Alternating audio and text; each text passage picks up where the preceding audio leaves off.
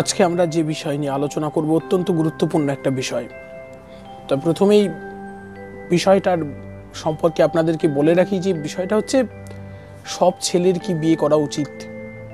কথাটা শুনে হাস্যকর মনে হতে পারে। আমরা এমন একটা জিনিস সাজিয়ে নিয়েছি যে ছেলে মাত্রই একটা নির্দিষ্ট বয়ঃক্রমের পর তাকে বিবাহ করতেই হবে, কিন্তু এই ধারণাটা কতটা সঠিক কতটা বেঠিক সেই নিয়ে আজকে আমাদের আলোচনা। আমাদের হিন্দুদের আমাদের পালনীয় সংস্কারগুলোর মধ্যে একটা অন্যতম পবিত্র সংস্কার হচ্ছে বিবাহ, এবং মহর্ষিরা মুনি ঋষিরা সেই বিবাহের বিধান দিয়ে গেছে। এবং 8 প্রকার বিবাহ আছে, প্রাজাপত্য, গানপত্য, পিশাচ, রাক্ষস ইত্যাদি আরও নানা ভাগ আছে, সেগুলো আজকে যাচ্ছি না। তা ঠিক সেই রকম সেই বিবাহটাকে এত পবিত্র সংস্কার মানা হয়েছে, এমনকি এমন বলা হয়েছে যে চতুর্বর্গ লাভ করার জন্য বিবাহ করাও জরুরি।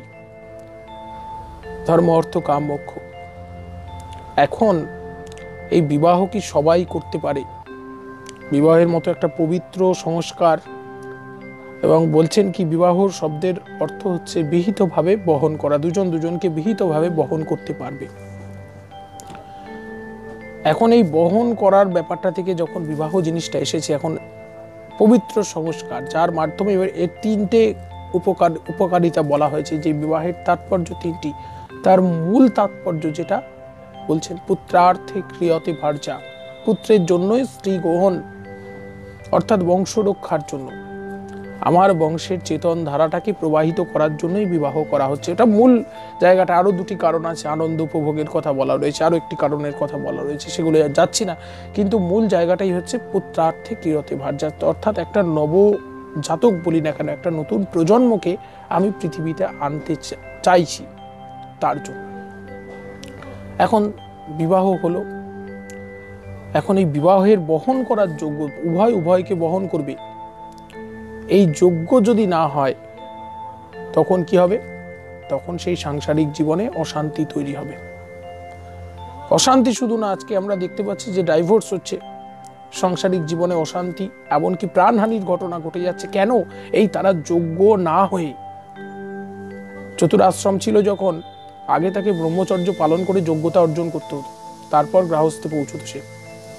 আর এখন আমাদের যোগ্যতা অর্জন না করেই সেই বিবাহ নিয়মের মধ্যে ঢুকে যেতে হচ্ছে। তার ফলস্বরূপ কি হচ্ছে? আমরা দেখতে পাচ্ছি গৃহজীবনে অশান্তি, ডাইভোর্স হয়ে যাচ্ছে। আবার দেখতে পাচ্ছি আমরা স্বামী স্ত্রীকে খুন করে ফেলছে, স্ত্রী স্বামীকে খুন করে ফেলছে। এমনকি রাস্তার একটা পথের ভিখারি, তারও বিয়ে করার ইচ্ছে হলো, বিয়ে করলো, বিয়ে করার পর কি হলো? স্ত্রীকেও ভিক্ষা করতে বসিয়ে দিল, সন্তান হলো, তাদেরকেও ভিক্ষা করতে বসিয়ে দিল। তার মানে সে অযোগ্য, বিহিতভাবে বহন করার যোগ্য হয়নি। আজকে সাংসারিক জীবনে যে আগুনগুলো জ্বলছে, এর জায়গাটার মূল জায়গাটাই হচ্ছে কিন্তু এই যোগ্য না হয়ে ওঠার। যোগ্য হয়ে থাকলে, ওই যে বলছেন আর একটা বিবাহের দিক হচ্ছে আনন্দ লাভ। সেই আনন্দ লাভ তারাই করতে পারে যারা যোগ্য হয়ে এই বিবাহ সংস্কারে আবদ্ধ হয়েছে। আর যারা যোগ্য হয়নি, যোগ্য হওয়ার আগেই বিবাহ সংস্কারে আবদ্ধ হয়ে গেছে, তারা কিন্তু এই যন্ত্রণা ভোগ করছে। এটা কিন্তু সবসময় একটা দৃঢ় সত্য এবং চিরন্তন সত্য।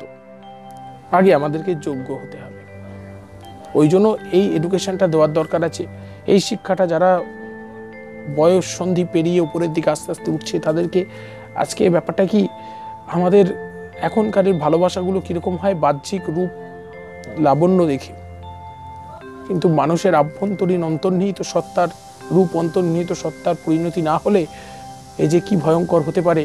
যার ফলে দেখা যায় যে অধিকাংশ লাভ ম্যারেজ পরবর্তীতে ডিভোর্সে রূপান্তরিত হয়ে যায়, সাংসারিক অশান্তিতে রূপান্তরিত হয়ে যায়। তা আমরা চাই এগুলো যেন কারো জীবনে না হয়, সবাই যাতে আনন্দে থাকতে পারেন, শান্তিতে থাকতে পারেন। তার জন্যই এই আলোচনা, যোগ্য হয়ে ওঠার আলোচনা। আমি অপরকে বহন করব, তার জন্য আমাকে বহন করার শক্তি দরকার। তো আমার ক্যাপাবিলিটি না থাকলে আমি তো পারবো না। একটা তারের লোড ঝুলিয়ে দেওয়া হয়েছে একটা তারের সঙ্গে, তারটার ক্ষমতা হচ্ছে 5 কেজি লোড সে নিতে পারবে। সেখানে যদি একটা 10 কিলোগ্রাম লোড আমি লাগাই, কি হবে? তারটা ছিঁড়ে পড়ে যাবে। ঠিক তেমন হয় আমাদের সংসার জীবনে। তাই আসুন, যা হয়ে গেছে হয়ে গেছে। বলা হয় পাস্ট ইজ পাস্ট। আমরা ইতিপূর্বে আগের আলোচনা তো বলেছি যে বর্তমানকে নিয়ে সবাই ভাবুন। ঠিক তেমন করে যা হয়ে গেছে হয়ে গেছে, আমরা নতুন করে ভাবনা শুরু করি।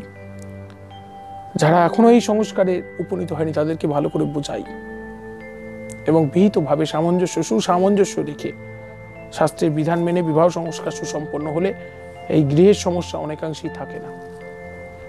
আসুন আমরা সেইভাবে চলার চেষ্টা করি। এই বিষয় নিয়ে পরবর্তীতে আরও ভিডিও থাকবে, আপনারা সঙ্গে থাকুন। যাদের জানার ইচ্ছা আছে, অনেকেই কমেন্ট বক্সে অনেক রকমের কমেন্ট করছে, দয়া করে ধৈর্য হারাবেন না। কারো যদি কোনো জিজ্ঞাসা থাকে আপনারা অবশ্যই কমেন্ট বক্সে জানাবেন, সেই বিষয়ে আমাদের পরবর্তীতে আবার ভিডিও আসবে। আপনারা সবাই ভালো থাকুন, আনন্দে থাকুন।